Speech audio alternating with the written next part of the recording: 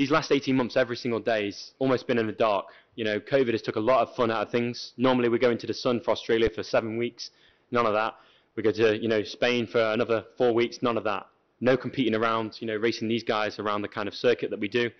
So we've been at home a long time. And all those days, you know, we spend, you know, if you put it into a percentage, it's 99.5% or 99.9% that we spend in the dark, searching for a bit of light.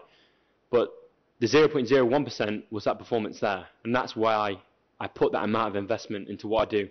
And yeah, hopefully this is a catalyst again for not only Team GB, but also the people back home to kind of go into another gear and say, look, we've been through a tough time, and there's a lot of complaining and a lot of excuses and a lot of just negative things. You know, we see it all the time, but you've got to switch your mindset.